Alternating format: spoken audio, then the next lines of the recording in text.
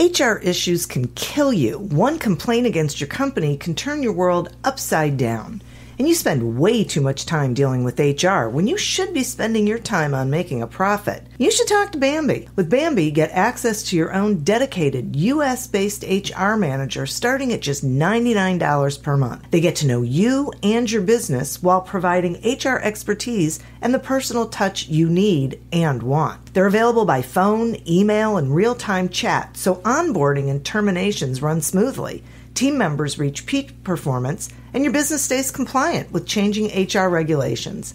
And with Bambi's HR Autopilot, you'll automate important HR practices like setting policies, training, and feedback. HR managers can easily cost $80,000 a year, but Bambi starts at $99 per month. Schedule your free conversation today to see how much Bambi can take off your plate. Go to Bambi.com right now and type in Accelerate under podcast when you sign up. It'll really help the show. Spelled BAM, BEE.com. Bambi.com. Type in Accelerate. Welcome to Accelerate Your Business Growth, where we're exploring all sorts of business topics. Experts from around the world join me, your host, Diane Helbig, for a conversation where they share their expertise with all of you. Take what you need when you need it. Featured on Inc.com, Forbes, and MSNBC's Your Business, this podcast is recognized as one of the best podcasts for small business, sales, leadership, social media, and more. When it comes to business, Accelerate Your Business Growth has got it covered. And now on with the show. My guest today is Beate Chelette. Beate is the Growth Architect and provides visionaries with clear steps to improve business systems, to maximize profits and scale impact. A first-generation immigrant with $135,000 in debt, single parent Beate bootstrapped her passion for photography into a global business and sold it for millions to Bill Gates. She hosts the Business Growth Architect Show and is in the top 100 global thought leaders and one of 50 must-follow women entrepreneurs by HuffPost. Thanks so much for joining me today, Beate. Diane, I'm so excited to be here. Thank you for having me. Absolutely. I'm thrilled to have you here, and we're going to be talking about scaling impact and which I find fascinating. So I want to just start with, what does it mean to scale your impact? I love that question. The reason I choose scale impact is because I looked at sort of all the things that we typically say about what we want, that are connected to our purpose and our mission in life. And typically a business owner would say, I want to grow my business. Some will say, I want to be able to make enough money so I can hire good people so that they can make money, they can build lives, want to build the community. So we, as we build our businesses, really need to get clear around what is it that connects deeply with our purpose and mission. And after the pandemic hit and everything went to pieces for just about everybody I know, and we had to do the pivot, I sat down and I thought about what really, really motivates me. And because I sold a business to Bill Gates and because I've made good money, I was like, what is it about for me? Yes, I like to make money, but what it is really about for me is to make an impact, to see the lights come on, to help the single mom that is newly divorced to build the business so she can have a multiple six-figure income and take her daughter to these fancy 5-star resorts, which she shares openly on Facebook. And I'm like, that girl got it going on now. And taking and taking her out of that, tearful moment of, I can't believe this is happening to me, to look at me in my skimpy bikini, building sandcastles with my daughter, which that excites me. Or when I work with a woman who is a data scientist who came up with this absolutely brilliant idea, how to build a framework around ethical use of artificial intelligence in search engines. Wow. And then I'm thinking about the impact that this makes that me helping her to influence how globally for a large luxury company, the search engine on the online searches is going to be changed, that's impact. And the more I thought about it, the more I realized that it is about scaling impact. It's me helping my clients to scale their impact, and I measure my own impact and how many I help. I see. I love this concept. As you were talking about it, I was thinking that is, when people say to me, what inspires you? My answer is always the people who I interact with who get it figured out and achieve these incredible things that they have always wanted to achieve. Like that's what matters. Like I do the podcast so that I can get this kind of information in front of as many people as possible. And I'm only one person, so it was, well, if I do this, then I'll be able to do that. And if I bring in these people who have this expertise, then I can do that kind of thing. So I feel like when we focus on that, then our business, it's not the word I'm looking for, our contribution is more satisfying. Yes, I think what you're talking about is exactly the idea of our value proposition. And when we talk about the value proposition, I think a lot of times it's also misunderstood from the perspective of, sitting down and drafting something soulless that sounds kind of good.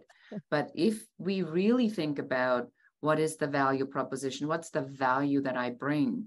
And then I break it down and I say the value I bring is that I can design a system and a strategy and a workflow just about anything. And then, no matter how crazy or outrageous the idea or how boring the idea might seem, and make it something that really can provide something for other people, because we as consultants help other people to live better lives or to make more money or to help more people. So my value is really determined by the value that I can provide. And so I have to believe in that value myself in order then to go out. And then I can almost like step back, Diane, and say, I don't have to make it about profit. I don't have to make it about KPIs, ROIs.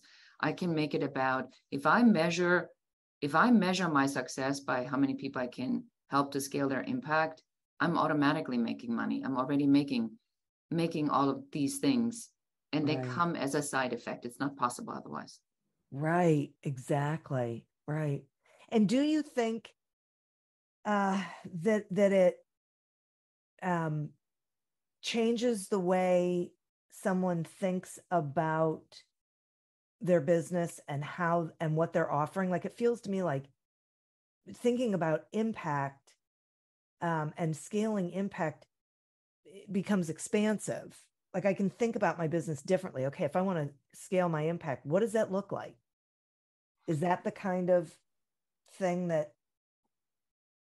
Yes. Is that one of the value propositions of it? Yeah, you're spot on. So this is what happened is, when, my story is not the princess story. So my story is a story of adversity and hard knocks. And we're not talking about little things. We're talking about big things: fires, floods, riots, earthquakes, September 11th, a lawsuit, a tsunami. And now I added a pandemic to my ever-growing repertoire of adversity to overcome.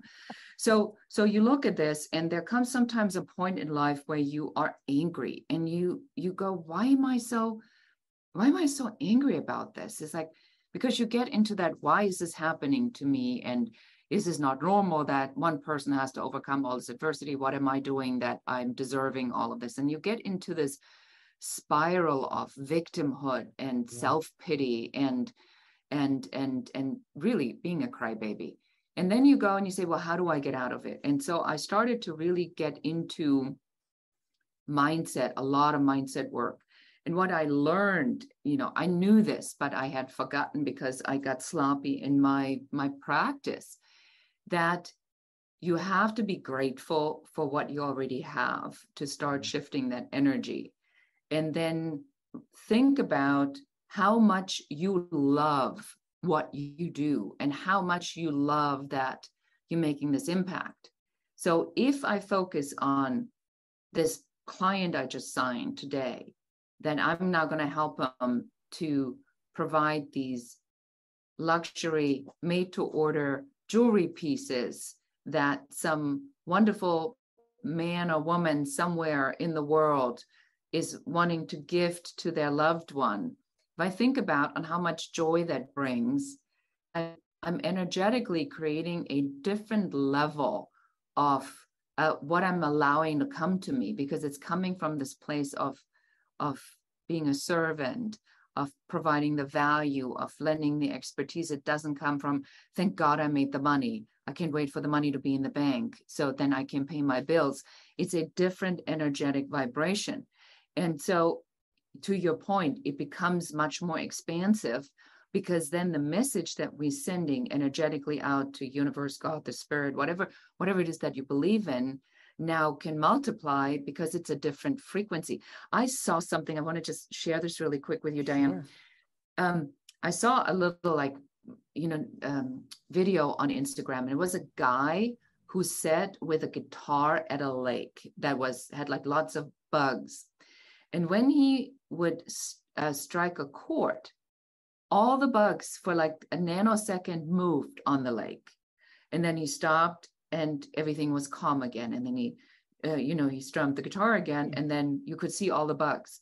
And it was such a great, simple example of seeing on how an energetic vibration has an actual effect on our surroundings. And that really makes me remember, if we stay in this vibration, we can achieve so much more. And as we achieve more for other people, automatically we achieve more. Right. Exactly. Okay. You designed this 5-star success blueprint, and I would love it if you would tell the listeners, about what it is and what the 5 stars are, please. Yes. So the 5-star success blueprint was designed because one of the things that I think every business needs to have is a system. When you have a system, you don't talk about yourself. It's not I. Then you can say the system that we are following is this system, and this is the way the system works. And this is, where we diagnose within the system what's going on with you or your business. And then we can help you, and programs and services are designed to help you with some of these common problems that we see happen in a misalignment when the system is not working properly. So that's why I create a system. And I do this for a lot of my clients, where I help them actually create their signature system, because it just helps so much more with sales. You can sell more, you can sell to more people, and you can sell more often. And you're already preceding all your future programs. I mean, it's really a smart way to run a business. So in my system, the 5-star success blueprint, because I am a business strategist, I look at how the business is being built. And there is a way to build a business chronologically. In the first step, it's about the idea. The idea is always what comes first. What is it that I'm doing? Why am I the right person who is doing it? Who are the people that I am solving problems for? What are the problems that I'm having? And why am I the right person to do this? What qualifies me to do that? So you need to really flush this out in that first step. Then you go to the second step, and you go and design the offer. This is where already a lot of businesses go wrong, is where they design the offer before they even ever thought about who they're selling to. And then they kind of like start thinking about who this product or service that they're offering. You know what I'm talking about, Diane? I sure do. So don't do that. Or if you've done it, please go back to step number 1 and get the clarification, and then look at your offer and make sure that the offer actually solves the problem that target avatar, we call this the airtight avatar, actually has. Yeah. Now, once you have this offer that solves the problem, you go to building your systems. And the systems we automate before we hire. So you want to figure out, what are all the systems that I need to have in place? My lead generation system, my sales systems, my closing system, my client attraction piece, how I am delivering my products or services. So everything needs to be systematized at that point. Once you have figured out what you can systematize, then and only then are you going to the fourth star, and that is the team. Then you hire, because then you know who you need to operate the systems that provide the offer right. to solve the problem for the person that you want to serve. Right. And then the final step in the 5-star success blueprint then we look at you as a leader and we say, who do you need to be and what do you need to know? And how do you need to lead the team that operates the systems, that manages the offer, that solves the problem? So that's the 5-star success blueprint. Boy, I love that. I love because it is a system and it's got structure to it, and it's linear, right? You got to start here and move down the path instead of trying to jump over and expect any of it to work. Yes, and Diane, I'm sure that you see this in your work all the time as well, is that people like jump to the things that they like, yeah. Because I love systems. I could happily be in designing systems all day long.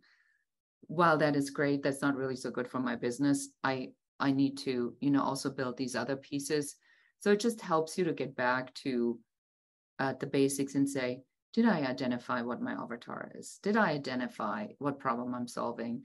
Is this even still relevant? And that's an encouragement I really want to give to all of your listeners today, is to look at if what you're offering is still relevant after all that we have been through and in the last couple of years, and make sure that your language is relevant to what people are experiencing right now, because it is constantly moving and adjusting. So I heard something really interesting that made me think about that, where my daughter told me that Gen Z is making fun of the millennials because Gen Z has a particular way to start a video on like Instagram or YouTube, and millennials and everybody above that, do it the old school way.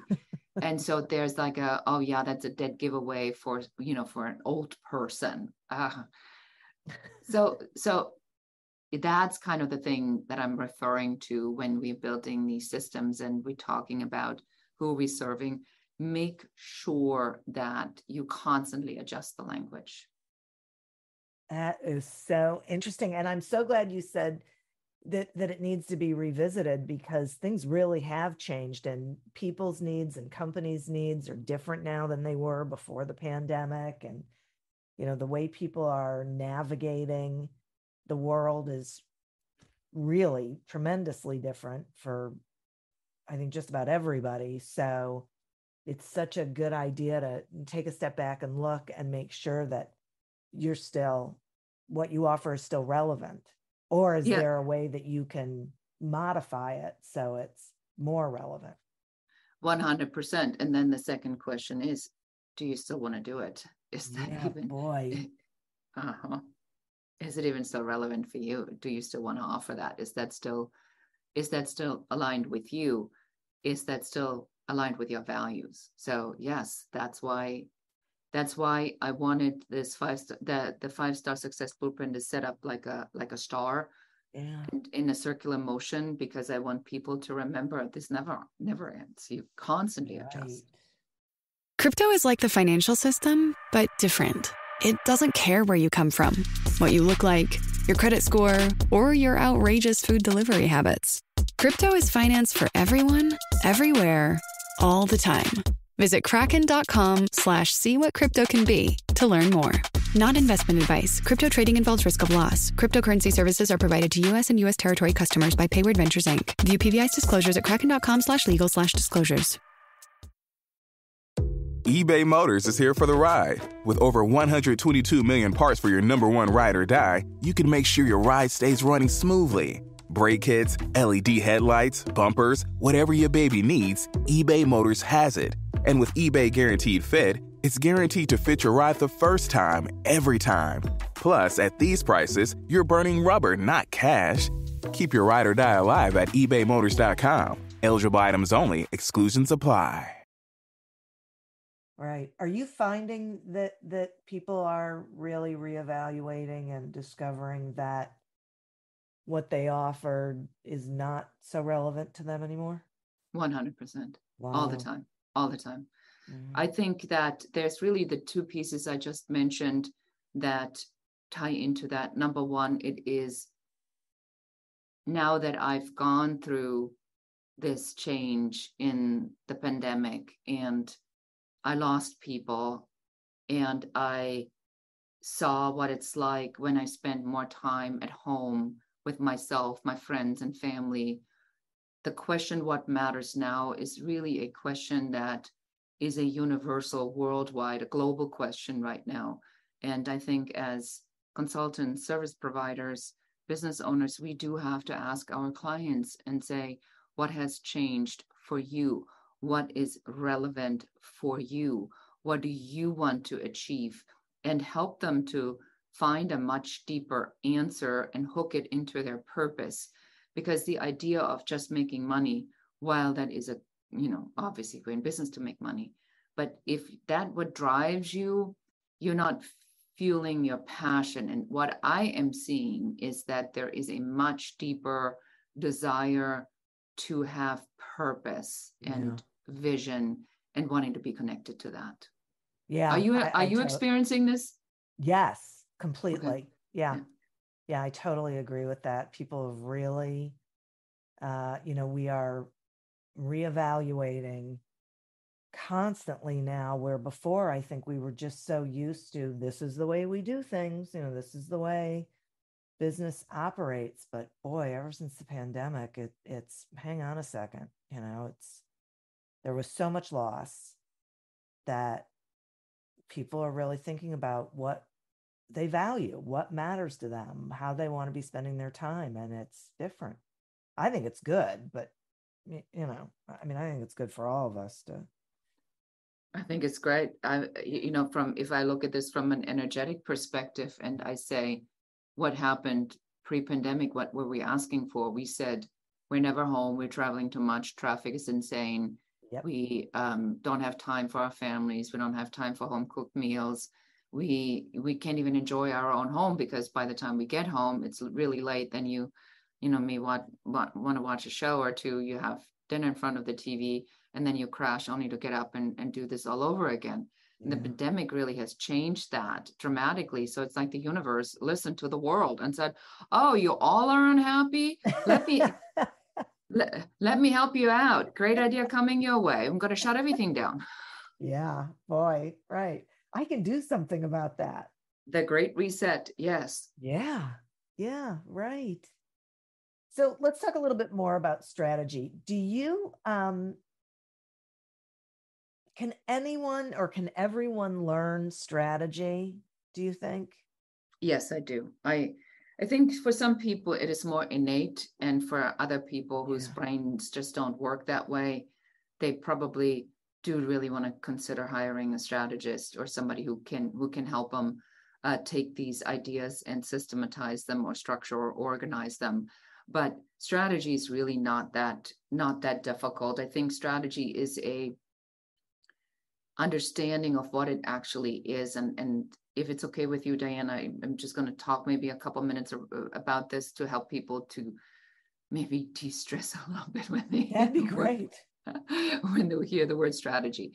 So there is an overall strategy. An overall strategy is where do you want to go with your business? That is it a laptop, a lifestyle business? Is it about freedom? Is it about equity? Is it about selling your business? And depending on what the outcome is that you want to achieve, that is what drives the overall business strategy. So there's an overall business strategy that determines the business model. Now, you also need to look at your own personality and say, realistically, what do I want? What do I not want? And one example I always give is somebody who breaks out in hives when standing in front of a crowd should probably not do public speaking as a lead generation idea unless they want to overcome that. So make sure that you are doing whatever you're doing is aligned with what really resonates with you. And then you look at all the many different sub strategies that there are. So for example, speaking is a lead generation strategy. Podcast hosting is a lead generation strategy. Podcast guesting is a lead generation strategy. Networking events is a lead generation strategy. Conferences is a lead generation strategy. So there are so many different of these strategies out there that you want to just become very discriminatory and say, what are the strategies that exist and which one of these are the ones that I think work for me? So another example, we signed up for a program with two women who are doing Facebook strategy and going viral and learning on how to post. And what we found when we got into their strategy is that it was really geared for women who want to take a side hustle and make some extra money. And then we realized this strategy is not for us because we work with business owners who need a strategy. And so the posts that went viral were the posts, say what you do without telling us what it is, which is in my world completely useless. Yeah. But it works for them to kind of get the engagement and the excitement. Yeah. So we signed up for it. We tried it for a couple of months, and then we went like, this is not going to give us any results. And then we said, okay, that's not a strategy we need. We canceled the subscription and we moved on to a LinkedIn strategy. And we're doing executive roundtables, which is much, much more aligned with the kind of clients that we are serving. So misunderstood in strategies always, you don't have to follow someone's strategies. You don't have to make all the strategies work. You just kind of got to look at this from the perspective of dating, like date the strategy for a little bit and then see if you get results, if it works, and then you let it go and find another one, or you continue. I love that. That's so great. I'm so glad that you gave those examples as well, because I firmly believe that's what most of us do is we listen to someone and someone says, this is what you need to be doing. We go, okay. And then we get into it and we spend way too much time with it. It doesn't get us the results that we need. And I think a lot of people then feel like they must be doing something wrong. They must be failing in some way, because after all, it's working for that person, instead of saying, okay, this just isn't the right strategy for me. Yes, exactly. I loved the way you summed this up, because that is in essence what it is. And that's what we really help our clients with. And, I have a podcast called the Business Growth Architect Show, where we only talk about strategies, and we do a new strategy every week for that reason. My goal really is to help business owners to detach themselves from the fear that they're failing if something doesn't work, but rather to have that kind of cool attitude about it. That sounds like a good strategy. I can do videos on YouTube. Let's go out and do that. And then look at it and say, do I enjoy it? Is the workflow, is this aligned with who I am? Am I coming across the way I want to come across? Am I reaching the right people? Are the right people resonating with the message? And then you decide, am I going to continue to do that or not? There is no book out there that says you have to, be on TikTok, YouTube, Instagram, Facebook groups, Facebook pages, LinkedIn groups, LinkedIn newsletter, LinkedIn Live, Clubhouse, Snapchat, Twitter. That just talking about it it makes me exhausted. You can't just pick a couple that are aligned with where your clients are. Yeah. And I think then it's so much more fun when you aren't so tied to this has to work. Yes, yes, because then we go back to what we talked about originally. So if you want to scale your impact, Yeah. then the question just is, am I scaling my impact? Is this fun? Am I reaching the right people?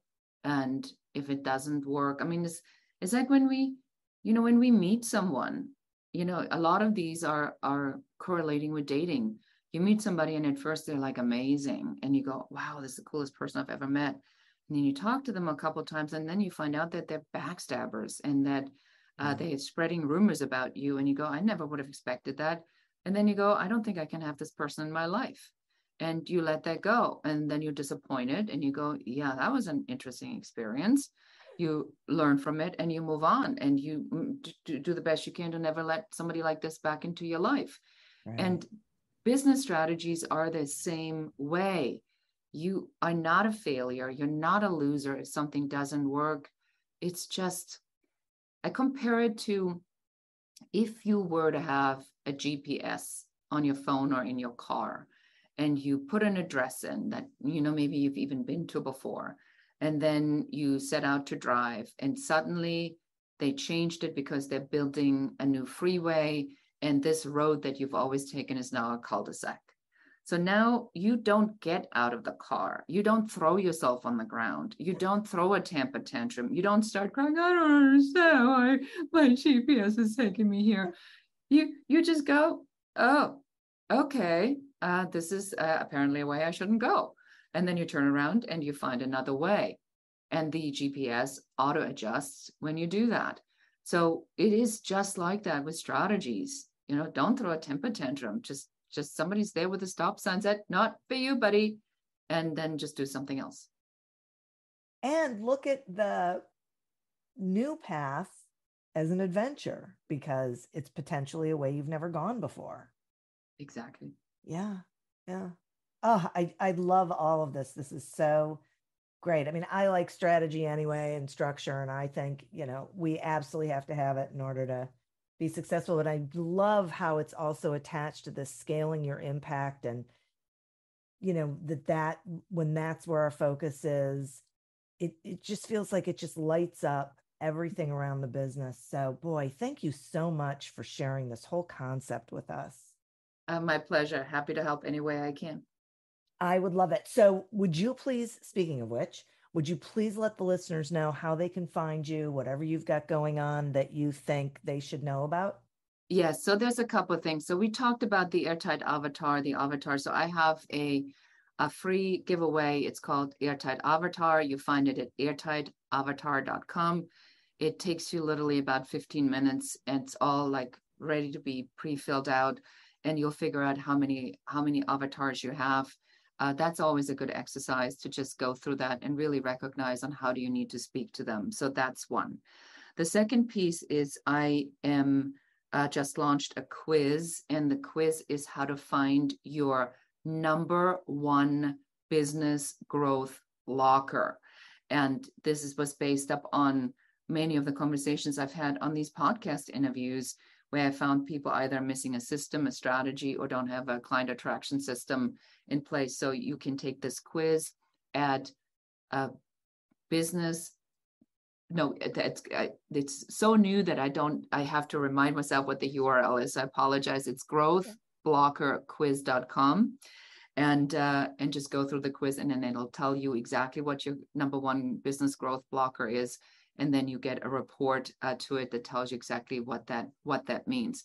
And other than that, I'm all over social media, YouTube, Instagram, LinkedIn, under Beate Chelette or the Growth Architect.